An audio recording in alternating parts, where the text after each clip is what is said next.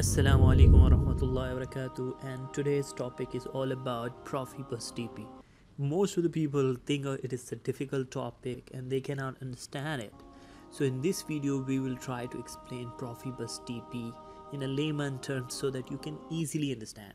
I will not take your much of the time. I will just try to cover that topic in 2 or 3 minutes so that you can get your quality education in limited time, because it's people normally have less time. So let's dive in there. So what is the Profibus DP? Profibus DP is a process field bus. Profibus is a process field bus, and DP, that means decentralized peripherals.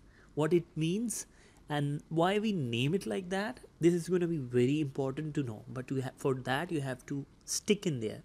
You have to go for the next slides. There we will briefly explain the basic concepts of it, and then I will try to come up with what is the meaning, why we name it like that. So think of that like we have a PLC, and PLC is connected to field instruments like you can see here.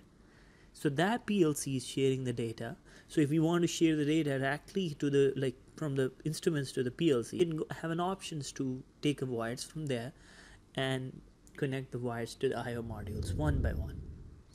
But here, like for example, we have hundreds of instruments and we want to connect that. How much difficult it would be like this to have 100 of the cables going to the PLC. To sort out this issue, we need to take some measures so that it should reduce the wiring cost. It should not be complex for the troubleshooter to troubleshoot the issues there. For that, what we can do one thing, like I/O modules. If we take that I/O modules from there, ideally you need to just take these all I/O modules, and instead of that you place the I/O modules to near to the instruments, and these I/Os that you place it near to the instruments away from the PLC are normally called remote I/Os. What we call them? Remote I/Os. And now these all modules, if they want to share that information, share that signals from this particular rack to PLC, they need some card. And in Siemens, if we talk about Siemens, then they have IM module, interface module. So what it is gonna do, it is just gonna take all the signals from these modules, like these all modules, and it is gonna share that information with your PLC. By this way, you have shared all the data from the remote I/Os to the PLC.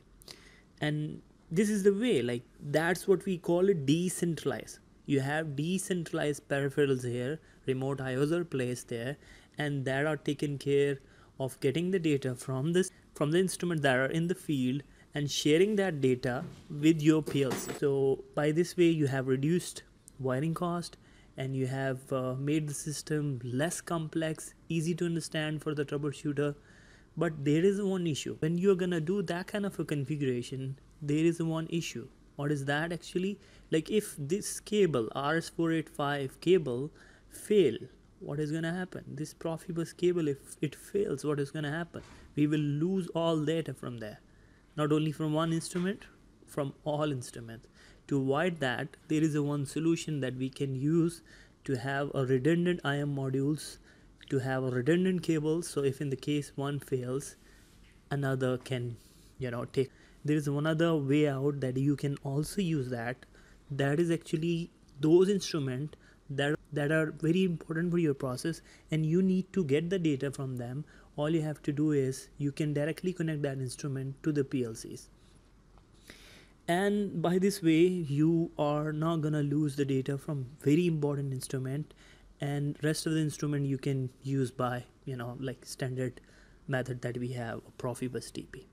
So it's all up to you. When you are designing control system, you have to take care about these all options, and you have to design the system based on the requirement.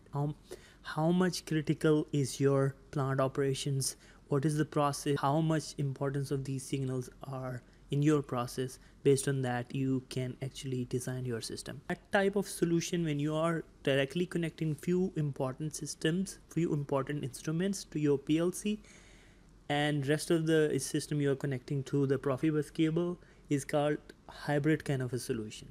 So it's all up to you. I hope you understand today's topic. If you like this video, hit the like button, and if you haven't subscribed that channel, all you have to do is subscribe the channel so that you don't miss any future videos on PLC, TCS, HMI, industrial networks, and SCADA for sure.